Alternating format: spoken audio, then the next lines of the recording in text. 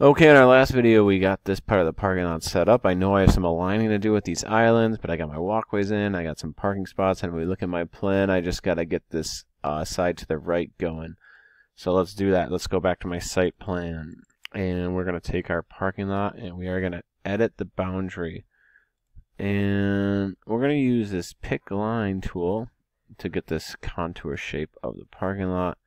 And then, why don't we do that one? And I can always make this go back, and I don't know how big this is going to be for now. We'll let the design figure that out. So let's just take and pull this up. Remember, anytime we're doing any type of boundary line in here, we have to make sure that it's a closed loop. So parking lot's going over here. Now, this is when I got to do some layout again. So in my sketch, I have a loading zone for some buses, and then I'm going to have my aisle, and there's no parking spots here. I wanted to keep the parking away from the flow of the buses. So I have probably we'll say a 10-foot loading zone plus my 24-foot wide aisle. So 10 plus 24, I think, is 34. So let's go in, not a model line, I'm sorry, a detail line, and let's just draw in a line right here, and let's make sure that we dimension it that 34, pretty close, but not perfect. And then right here on this side, our aisle is going to have to remain that 24 feet. Now, if I look at my sketch, I don't know where this is going to go, but I'm going to have 24 on this side. So I think if I took and I made a line off of this edge, okay, and then have this go up here, I want to have my aisle go this way, so I'm going to go 24 feet that way. And I'm going to have to take and edit my boundary of my parking lot to that.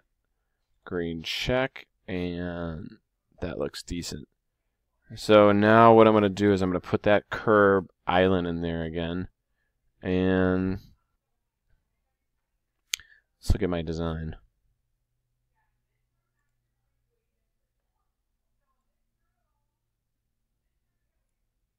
If I could take and copy some of this stuff. So let's copy it.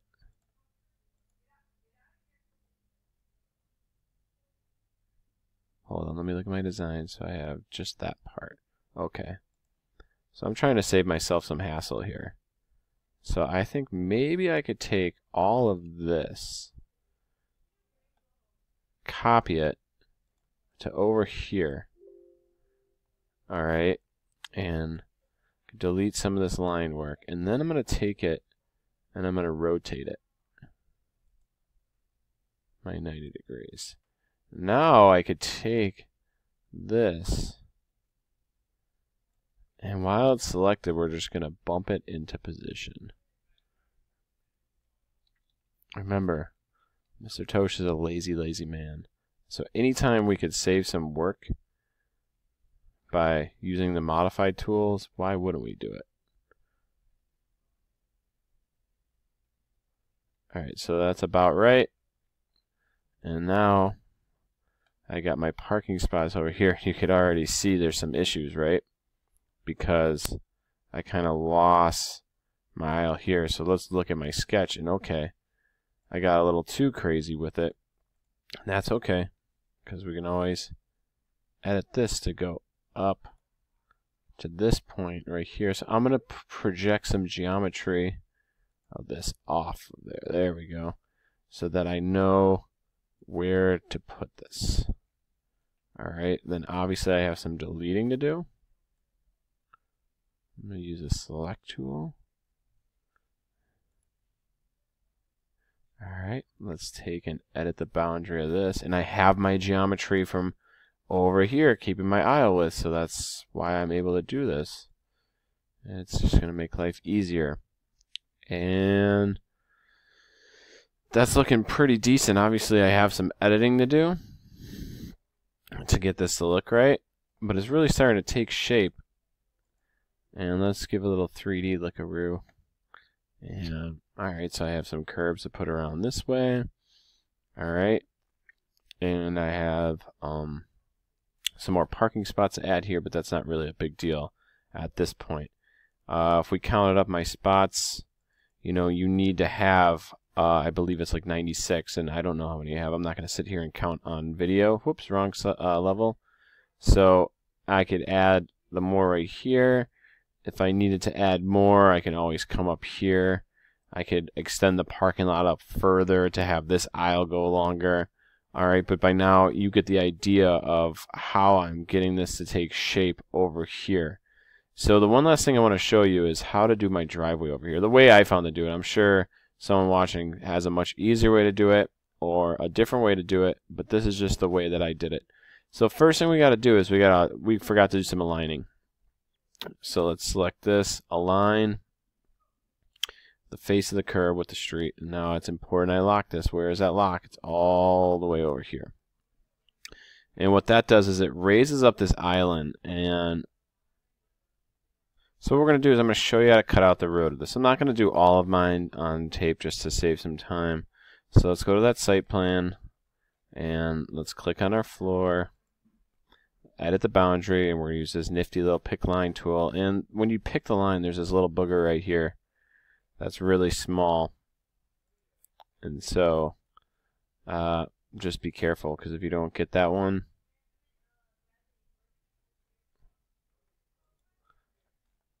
alright, we got to make sure we have that closed boundary loop, so make sure you go around.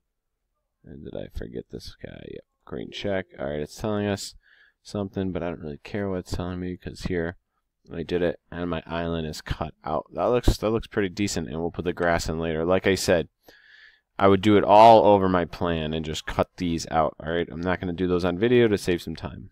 So what I want to do here is figure out a way, because obviously, you know, if I go right here and look at this view,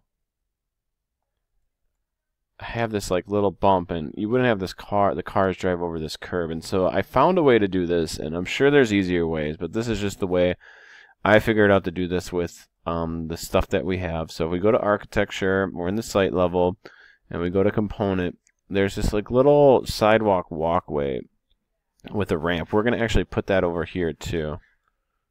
So if I put those on here, so once I get it in, I'm going to use the align tool. I'm going to align this right there. And then we're going to take, and we could stretch this out to kind of like our boundaries. And just for right now, let me hide this floor. The street, I should say, is what it's called. And before I do that, let's put in another 90-degree curve, because I'm kind of confused as to, let's get this one down. Alright, so I can kind of see this edge that I have to work with, and let's put in another 90-degree curve right here.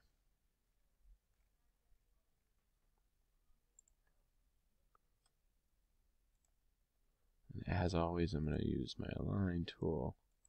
Sounding like a broken record, but you kids, you're not going to do it. And now I could just stretch this up to here. Alright, so I created this, and I'm just going to leave a slight gap right here. And like I said, let's hide this road for right now. And then we're going to kind of edit this. I'm going to pull this one back as well, just pretty close to my intersection. And then I'm going to take this and stretch it out. You need to widen these, and it's kind of annoying how it operates, but you know, we work with what we got. Alright,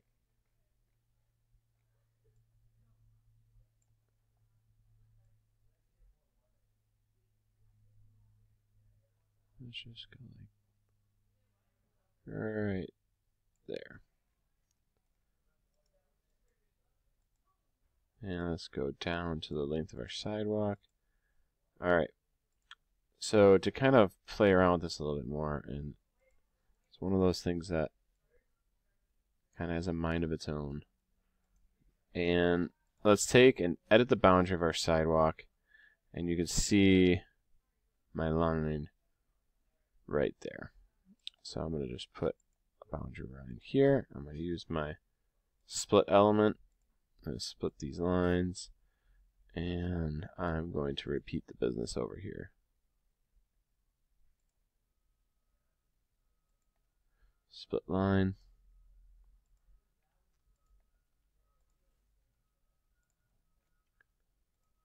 Alright, so I split the sidewalk, and I probably should have done this first, but we're going to pull this all the way back as far as it will let us, and you can only really get so close. So don't worry about being Mr. or Mrs. Perfect here, because let's see what this looks like.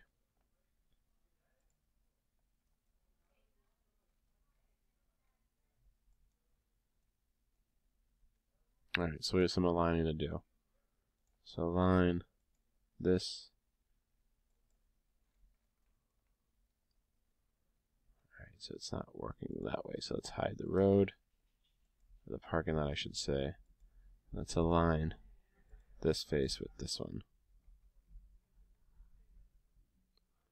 And I'm going to pull this edge in line with this edge. Let's see what it happens when I... Yeah. Nope, don't want to do that. So let's go back to my site plan. Let's do it this way.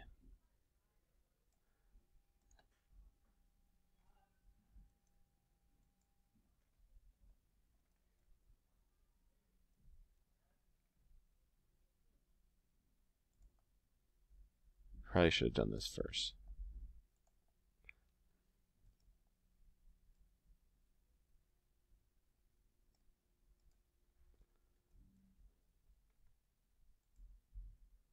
And that looks decent. Let's, of course, edit the boundary of this now. Should align that.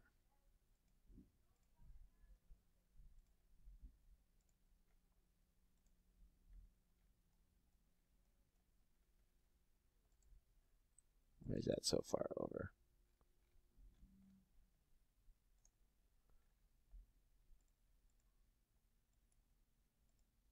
Oh no! Let's get rid of my grass, which we're going to address in the next video. And so what I need to do is align this with this. Okay, and then I have some cutting out to do of my road. You kind of know how to do that, but let's do it again, just since we're here together.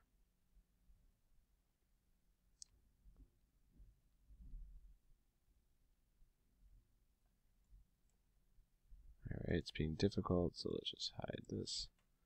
Oh. There we go. So let's edit the boundary of this. So I would go to here, and I would just basically go all the way around with this to cut it out. Let's just do the easy part on video, and then I'll finish the rest. Where the hell is this coming from?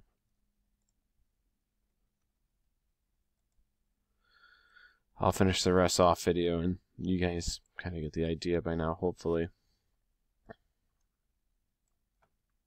And I would go around this way, but just to show you what it's going to look like, let's just look. And it's not the prettiest thing in the world, but it works for our purposes. It kind of makes a ramp. It'd be neat. We could put maybe like a little catch basin here for the water and pitch the road that way. And obviously we need to add a little bit of a road right here to get out onto our driveway. We would do the same thing with a ramp going out. Alright, so you get the idea on how to do this. The last thing we're going to show you how to do tomorrow on the next video is how to cut out the grass, and we'll be done with the site plan.